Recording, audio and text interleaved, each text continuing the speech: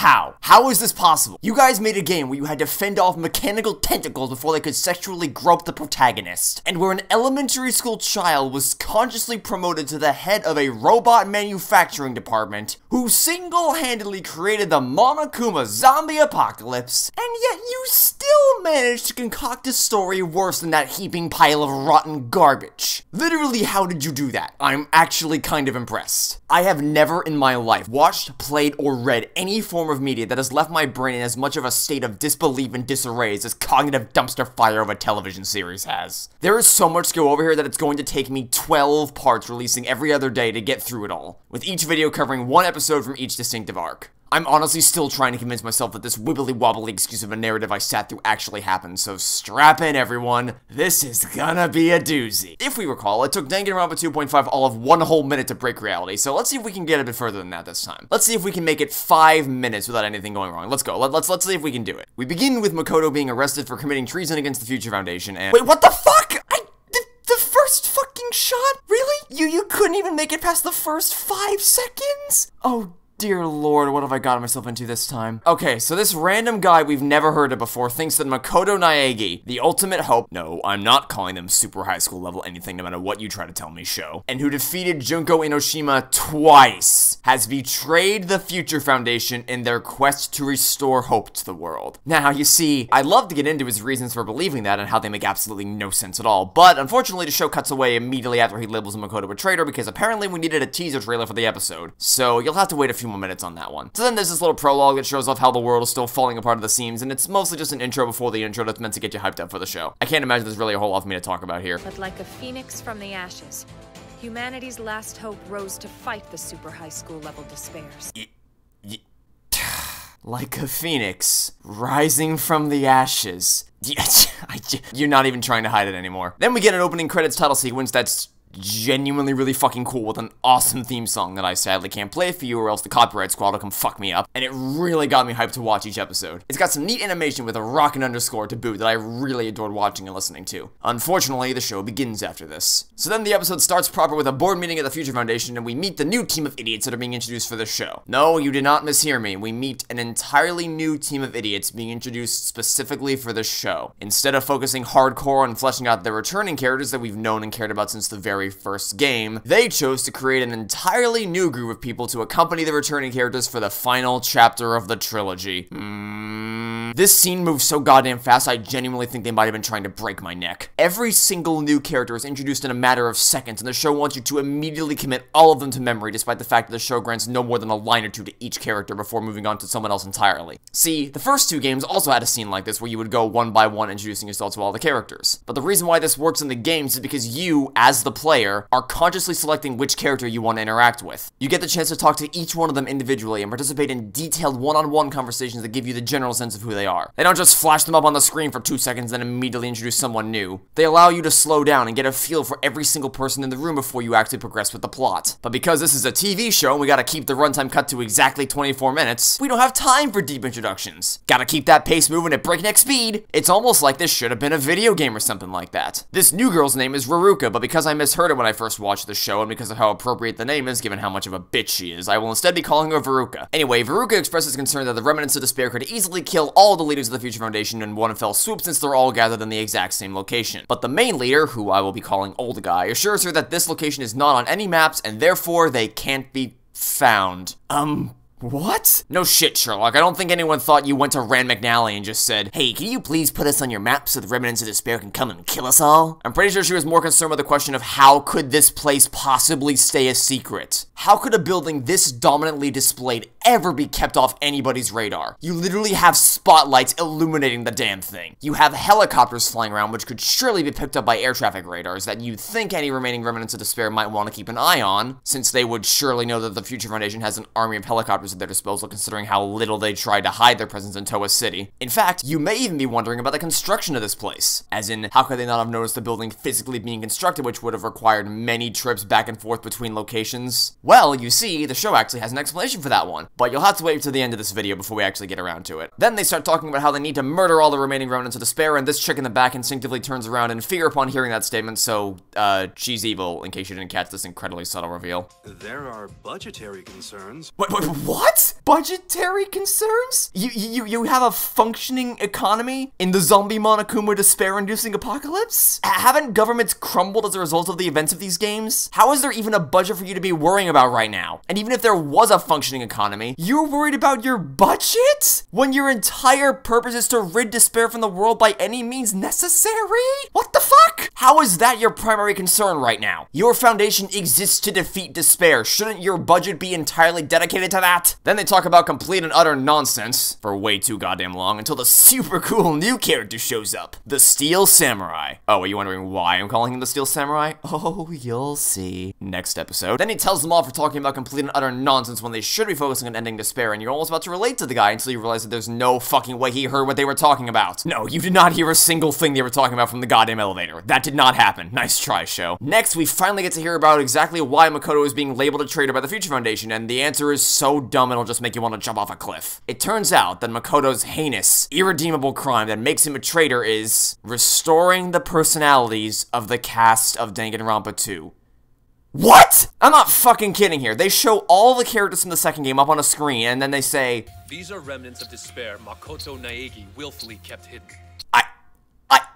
What? Do you fuckers hear what you're saying? Makoto took those characters to Jabberwock Island, plugged their brains into the Neo World program, and then restored all the personalities of the ones who survived the killing game, but sadly couldn't save the ones that didn't, because surely this series wouldn't be so dumb that it would revive the people who died or anything like that, so that they could be good again. Or, in simpler terms, he did something to bring more hope to the world, which is what your organization is all about, and you label him a traitor for it. What the fuck? How are you idiots not seeing a blatant contradiction with your own values here? Capturing the remnants of despair is something you should all be proud of him for, right? You know, getting despair off the streets and into a secure location? You were just talking about apprehending them all not 2 fucking seconds ago, so I know damn well you see eye to eye with him on that front. But maybe you're saying, dude, come on, they brought about the end of the world, they need to face justice for their actions. To which I would say 2 things. 1, why do you live in a world where facing justice and turning to the good side are 2 mutually exclusive things? You do realize it's possible for them to help the good guys in their quest to rid the world of despair, but still ultimately face the consequences of their actions, right? In a time when the Future Foundation needs all the help they can get, since clearly the majority of their employees are fucking incompetent, why would they be mad at the idea of having more hands on deck to help them win this war? 2, in terms of the remnants of despair actually being accountable for the actions they undertook, I want you to hold on to that thought real tight, because it's gonna become really relevant when we get to the end of this godforsaken series. Old guy reasonably says, Makoto defeated the ultimate despair, you idiots. But then Veruca says that might have just been a red herring, and that maybe he didn't really defeat Junko and Ashima. What? What the fuck do you mean maybe he faked her death? The entirety of the first game was being broadcast live on television. How the fuck could he have faked it? It was live for everyone to see! She died on the air. Everyone saw it. It's revealed in episode 11 that you fucks were watching the show! What are you talking about? Then a girl wearing a face mask who I will be calling Corona mentions how she wishes she had a truth serum.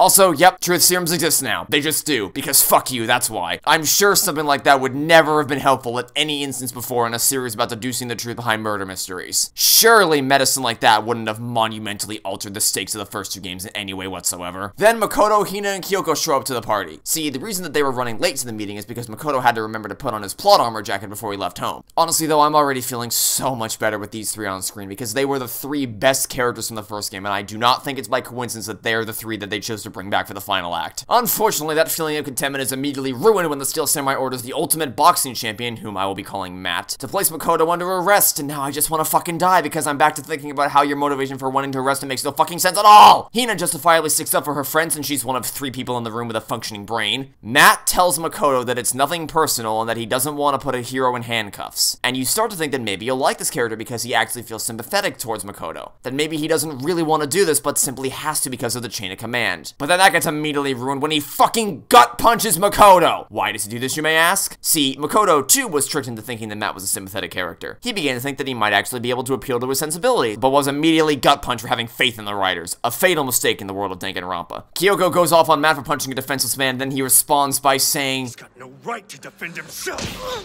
You did not just say that sentence out loud. The writers did not put that line into the script and expect me to think that the Future Foundation are the good guys in this story. Hey, remember 15 seconds ago when you were like, it's just business, and now you suddenly grown a massive hate boner for Makoto? What the fuck is wrong with you? Then, as if that wasn't enough, Hina justifiably defends Makoto and Veruca throws a fucking knife at Hina. What a little bitch! Now you're silenced and nearly murdered just for speaking up to defend yourself? Remind me, again, who the good guys are supposed to be in this world. Fucking hell. Then a man wearing a cow mask. No, I'm not kidding. He has a cow mask. No, I don't know why. Let's just call him Mumu. Mumu says, hey, not cool, bro. And then the Steel Samurai says that Matt needs to take 17 chill pills, yet he conveniently waited for 2 punches to go by before actually speaking up about this. It almost gives you the impression that he actually wanted him to assault Makoto, but don't think about it, the new characters are so cool and awesome and you're gonna fucking like them whether you want to or not. Kyoko then becomes Mia Fey and says the defendant is in no condition to stand trial, to which Matt says, screw that. I barely touched him. What? You fucking gut punched him and then bashed his face in! He's bleeding! What do you mean you barely touched him? Wait a minute, why is the blood red and not pink? So then the trial is suspended and we get a scene with 2 new characters who are in a relationship, one of whom is a Steel Samurai and the other of which is Evil Girl from earlier. And then there's a setup for something he wants to discuss with her that never comes up again, so what the fuck was even the point? And then she goes to check on Makoto. Next we get a bathroom scene where Hina talks about Makoto's situation with Kyoko, who says, I wouldn't be surprised if I'm suspected of working in collusion with Naegi to hide the remnants.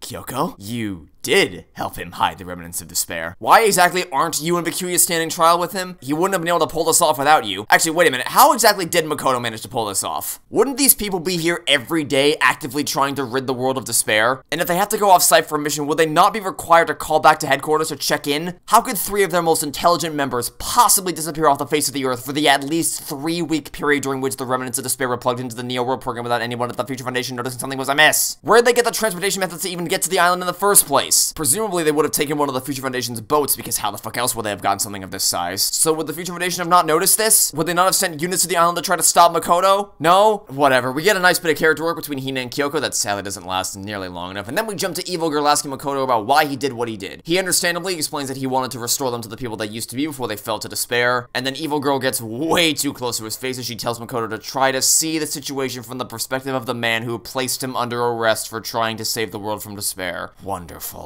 We then meet the ultimate animator, who I'll call John Lasseter for reasons that will become obvious at the end of the show. And now there's an earthquake happening. Just like that, there's an earthquake happening, because fuck you, that's why. And these tools just stand around like statues in the middle of an earthquake! What are you cocks doing? Drop to the ground, cover your head! Why are you just standing around? Did you not learn basic natural disaster preparation at any point in your life? But how Hina reacts to this event is even worse. Not only does she remain on her feet instead of on her knees, she tries to open the closet door in the bathroom, which then causes the dead bodies of the security staff to fall out. No, I'm not kidding. This actually happens in the show. God damn, that earthquake must have really rattled her brain around inside her skull a hell of a lot, because she appears to have lost any intelligence that she previously had. You're not supposed to stay standing during an earthquake. Dumbass. You're not supposed to be in a doorway in an earthquake. Dumbass. And you're certainly not supposed to try to leave the fucking room by opening a door to go to a different room during an earthquake. Dumbass. Why is this door even unlocked in the first place? Would the janitor have not locked it? All this nonsense are the only reasons why these bodies even get found in the first place.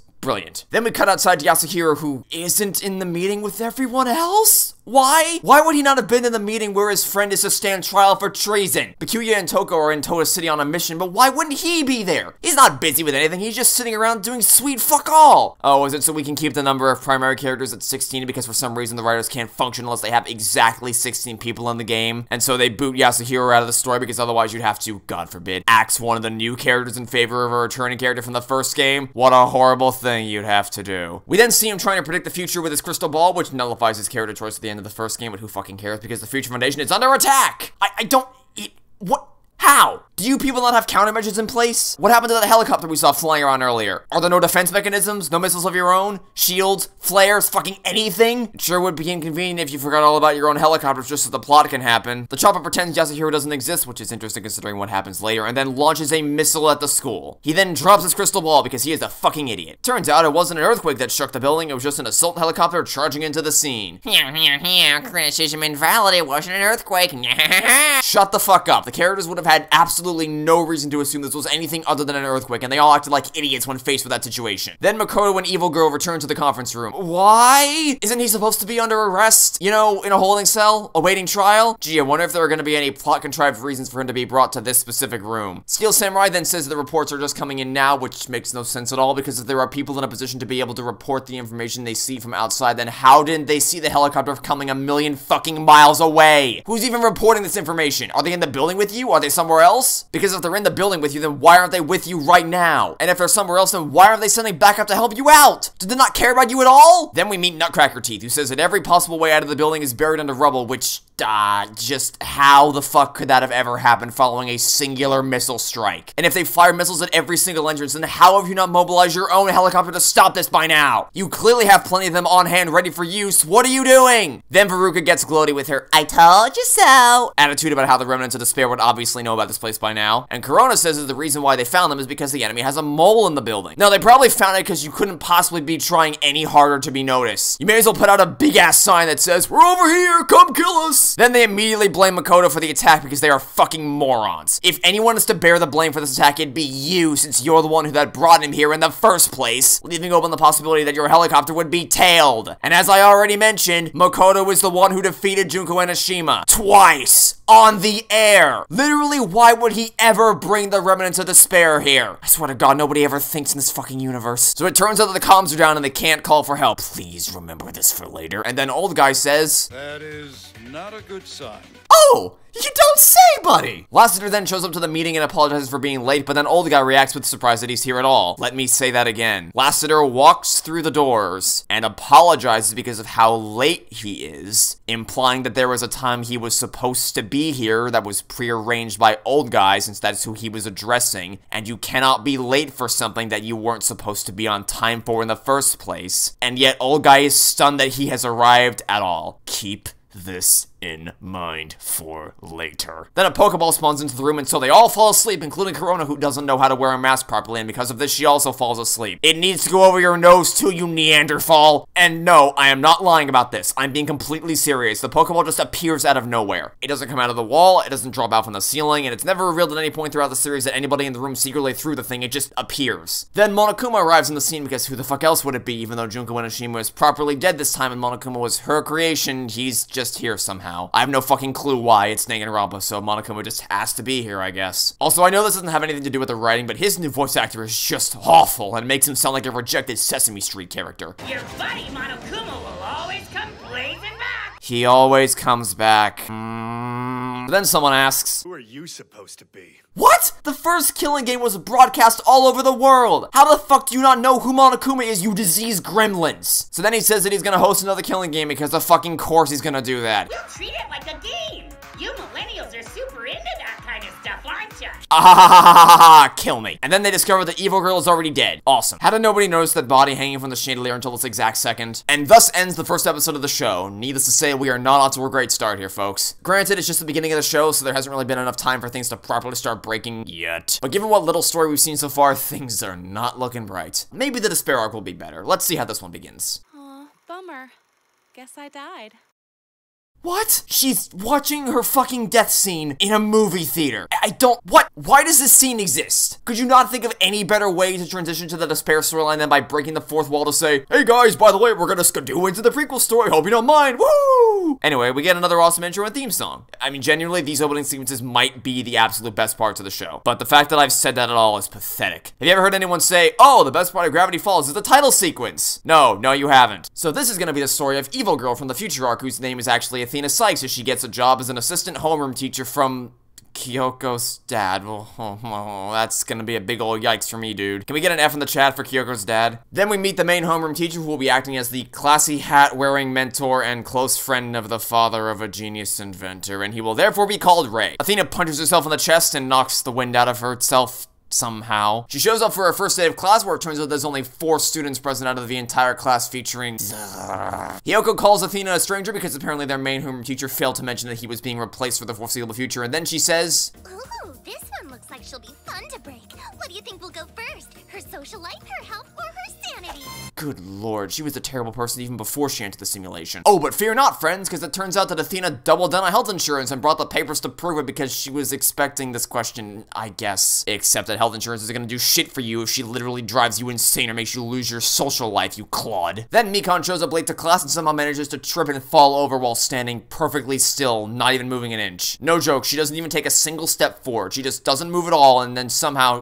Wait a minute, Mikon tripped and fall. That means, oh no! Oh, why am I even surprised at this point? These are the same fuckers that made a boss fight where you lose a piece of clothing for each hit you take. Anyway, they then force you to stare at this image on screen for far too goddamn long while I introduce the ultimate nurse. We then learn that apparently this preparatory high school housing the most elite of the elite, whose entire mission statement is trying to prepare everyone to become the future leaders of the world. Nobody gives a shit if you actually attend class or not, which explains why nobody else is in the room right now. So, okay then. So then Athena realizes how much of a heaping mess she's gotten herself into and thus dons her housekeeper uniform, as if your skills as a maid are gonna help her form a group of class-ditching delinquents, you fucking tool. Then she does this. You're a bag of rotten oranges! Seriously, you're not even trying to hide it anymore. Like, it was never exactly subtle, but this is just a whole other level. Then Sunny is surprised by this word as she's never heard of an orange before, and so we get a shot of a censored orange because apparently fruit is offensive now, which is interesting considering the very next words out of Mikon's mouth are...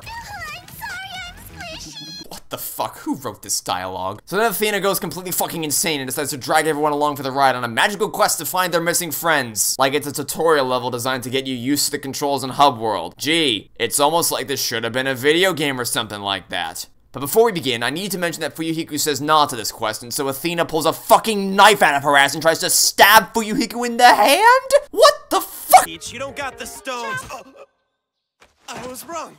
And then suddenly he becomes a groveling dog who's more than ready to go on the quest?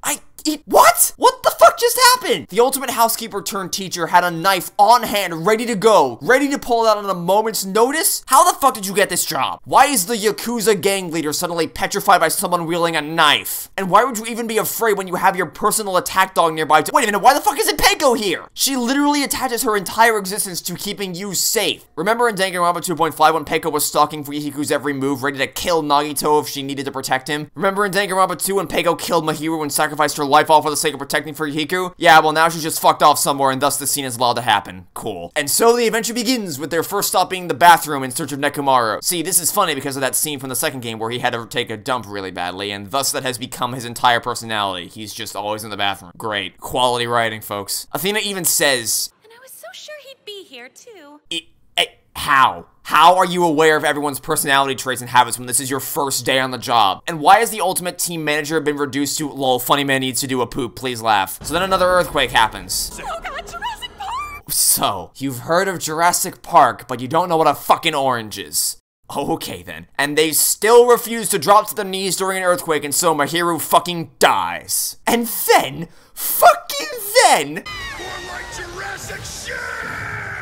What? Who wrote this? Who wrote that Nekomaru takes a dump that blows up the fucking door and sends a shockwave throughout the school and he blew out the fucking wall and destroyed the toilet just by taking a dump? What in the holiest of fucks is this scene? Somebody had to actually put this in the script! Anyway, next up on the list of characters to collect is, this fucking chode. But believe it or not, for the first time in the series, somebody actually holds him accountable. And it's Athena, because of course it fucking is, who accomplishes this task by tying him up and yanking on the rope that's suspending him from the ceiling, thus causing him to be sexually stimulated. Who wrote this? Are there no actual cafeteria workers present here? It's just Terror? Really? Alright, 2 down. Now it's time to get Akane, who... Oh, hell yeah! Someone had to animate this. It was someone's job to animate this. Someone got paid to animate this. Akane then becomes fucking Spider-Man and climbs to the top of the goddamn school building. I don't, what the fuck is going on? Did you get bit by a radioactive spider when I wasn't looking? How in the world did you do this? But she doesn't stick around to admire the view for long because she smells food and wants to eat the meat, and thus she jumps off the top of the building to eat the meat and shows she fucking dies. Oh wait, no she doesn't, because Nekomaru becomes supersonic and self-destructs, which causes a chain reaction all around the school, which somehow leads to Akane being tied up and nailed to a fucking cross? What? How did, what is this show? What am I watching? Is this real? What in the world is going on? Whatever, 3 down, okay, moving on. It's time to get Kazuichi, and this time the plan is rather simple. Simply plop Sonya in front of a giant nondescript machine, and Kazuichi will just magically teleport into the scene. Question, since we know that Kazuichi revolves his entire life's purpose around winning Sonya's heart, why the fuck isn't he in the classroom with her? Oh, by the way, Akane's still fucking nailed to the cross, so, you know, that's cool, I guess. Anyway, it turns out that Kazuichi reeks of motor oil so badly that it causes Sonya to defy the laws of physics and teleport backwards away from him like a reverse Enderman. But fear not, because Athena is also Darth Vader and thus had a gas mask in her back pocket ready to go. Apparently. She just had that. Because fuck you, that's why. Now it's time to rescue Tanaka, who is apparently resting atop the temple from the Kingdom of the Crystal Skull, and so our heroes are attacked by bats before Tanaka decides to announce his presence because he is a fucking asshole, and then they go home. Now it's time to recruit Ibuki to join the knockoff Avengers, who has a fucking flamethrower underbarrel attachment for her guitar! Let me say that again. Ibuki has a flamethrower attached to the underside of her guitar and is using it to cook food. No, I'm not fucking kidding. This actually happens in the show. And then we get this set of cringe lines. Let's stick it to the man by attending class. Oh my god, who wrote this dialogue? Why do you also have a guitar in your magic bag of tricks? What else you got in there? Is there an ice cream truck in there too? Maybe a bazooka? How about a Ferrari? You got a Ferrari in there? Then they go off-site again. So for those of you keeping track of their path movements, they went from campus to the Temple of Doom, back to campus, and are now leaving the school grounds again to go find Peiko. Hey, whatever. Peiko's trying to find her inner peace, but it's interrupted by Athena, who almost dies because of it, but she doesn't because she hasn't lost her plot armor yet. Fuyuhiko asks how Athena even knows about the roles the accusers in the first place, but before we can get an answer, Ibuki tries to fucking kill him because he had the nerve to ask a question about the plot. So, you know, that's cool. You're really cool. Then Hiyoko says that she's perfect just the way that she is, which is the funniest joke in the whole show. And then Teru slides onto the screen and says, Part of me is growing right now. and then he gets yeeted through the wall by Peiko's stick, which Athena is now shown to be holding. Yes! More of this, please. More of this sack of shit being punted through painful surfaces, please. Now it's time to go get everyone's favorite prick, which Athena is trying to track down with the use of a book. No, I don't know what this book is or how it's helping her find the next person we're trying to find, but who the fuck cares, because the script is about to completely fly off the rails again. So they're all trying to find Nagito, and Kazuichi decides to take a break from searching for a bit, and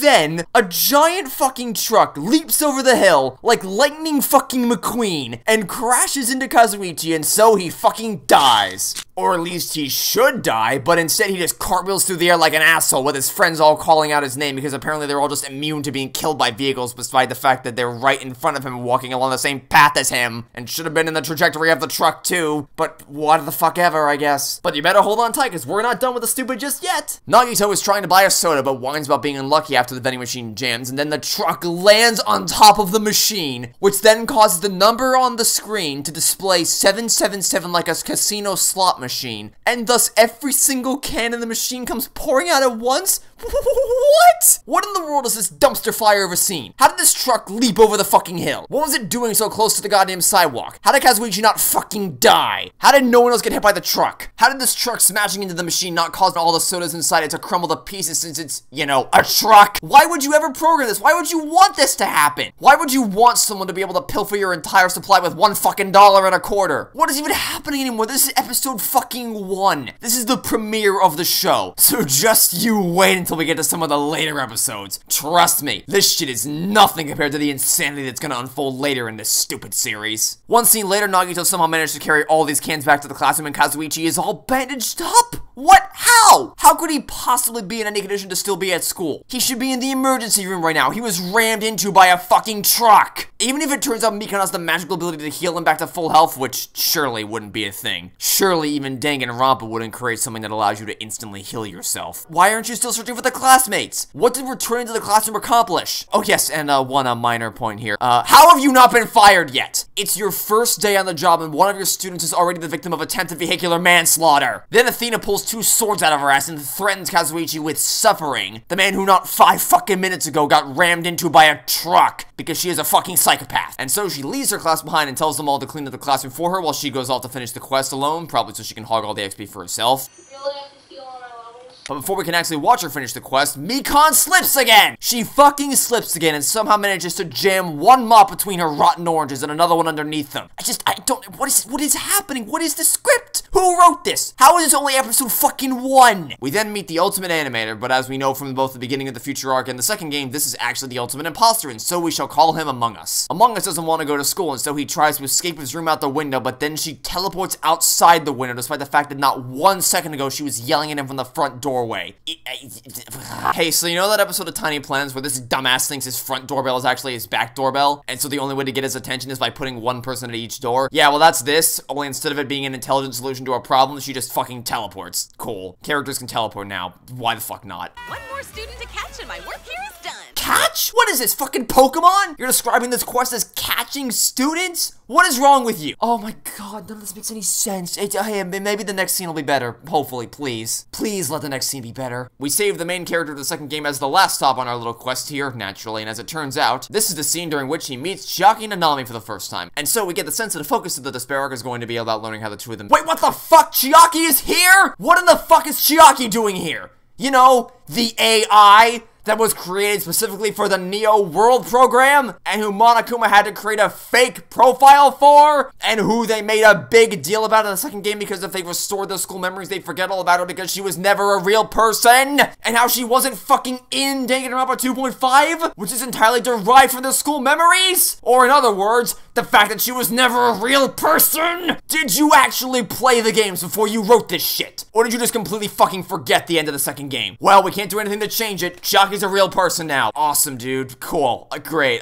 You love to see it. Well, if nothing else, her presence should at least make the experience more tolerable since she's the best character they've ever created. I highly doubt there'd ever be any scenario in which adding her to the show would end up giving us one of the most horrific scenes in the history of Danganronpa. I'm sure this will be great. Hajime immediately gets a huge boner for her, and she reciprocates these feelings because, you see, she's the ultimate gamer, and Hajime recognizes the sound effects in Gal Omega. And thus, he too is a pro lead gamer, and this makes Chiaki lose her collective fucking mind. But, all kidding aside, it's genuinely kind of heartwarming to see her get so excited over this. Over seeing someone else share her passion for games, except, holy fuck, girl, get away from the goddamn camera. Personal space, please. But I hope you weren't enjoying seeing these two sweethearts bonding over a shared passion because Athena Sykes comes in to fuck it all up, literally dragging Among Us across the sidewalk, probably destroying his face and suit in the process because she is a fucking psychopath. Then we get some dialogue about how Hajime is wearing the uniform of our reserve corps students. This department is solely for people who get to attend the academy through paying an exorbitant tuition. It's actually fairly well constructed, and you kind of start to feel for Hajime a little bit. But because this is Danganronpa, the sincerity of the moment is immediately undercut with a joke because Among Us got sick of playing his game and decided to become Sonic the Hedgehog instead and spin dash away, which then causes Athena to run after him, and the conversation ended. No time for self-reflection, no time for character development. This is a TV show. We have a time code to edit down to, damn it. Gotta keep things moving at breakneck pace. It's almost like this should have been a video game or something. Fucking hell. Chiaki then tells Hajime not to worry about not being talented because he has more freedom than she does, despite the fact that Mahiro said earlier that the students are literally allowed to skip class all they want, but Brad's, yeah, sure, we'll go with it. Putting that inconsistency aside, though, this dialogue is going to create a much larger inconsistency later in the game. A much, much bigger problem that's gonna make you want to smash your fucking TV to pieces. So please remember this scene, because the show will want you to forget that it ever happened. Then Athena comes back having already tied up Among Us because she is a terrible teacher, and we actually get a character moment. Chiaki, the girl who absolutely refuses to acknowledge the world outside her game and not look up from her screen for any reason, waves goodbye to Hajime as she's being hauled away by this absolute psychopath. It's not much. It's just a wave, but it is a small shrivel of character. It's a sign that he means enough to her that she was willing to acknowledge him even outside of her game. It's something, which is more than I can say about roughly 90% of the scenes in this goddamn show. Then we return to the classroom, which is now squeaky clean, and because they spent the whole day going on a Pokemon quest, the school day is over and now it's time to go home. But not before we see that Chiaki is playing on her Game Girl Advance made by Nintendo. Sadly, though, the episode isn't over yet because we still have one more scene featuring the skilled samurai who is revealed to be overseeing the construction of another Hope's Peak Academy location overseas. And, in case you haven't figured it out, this location is what will become the setting for the future arc. Which means that this building wasn't being constructed during the tragedy, and thus the writers have explained how the remnants of Despair wouldn't have noticed them constructing the building as well as how they got the resources to build it in the first place. Except for one small problem. If this building had already existed as the overseas location for Hope's Peak Academy, then how the fuck would nobody have thought to check this place as a potential hideout for the good guys? Why would you not think to check this place? I don't know, man. If I were Remnant of Despair and I saw that both of the teams that are currently fighting to defeat me originated from Host Peak Academy, and I knew that there was a secondary location that was never officially opened, I don't know, man. I'd want to go check it out, just to see. Fucking idiot. They did find the building. Criticism debunked. Yeah, you hold on to that thought real tight. We'll revisit it in the final episodes. And thus concludes the first pair of episodes for the series, and good lord almighty, what a shit show. And you may not think that anything's been too drastically broken yet, and you'd be right for the most part. The show's only just begun after all. They haven't had all that much time to fuck up yet. But trust me when I tell you, if you have not already watched this show, you ain't seen nothing yet. This show is the single worst piece of content I have ever seen in my life, and it is single-handedly responsible for bringing the Danganronpa franchise to its knees, mercilessly tearing down every character that stands in its way, annihilating the world building, and telling a story with holes large enough to fly a plane through that permeate every goddamn episode. So strap in, everyone, because we are just getting started. Thanks for watching, everyone, and I will see you all on Thursday when we tackle the episode 2 pair. Goodbye.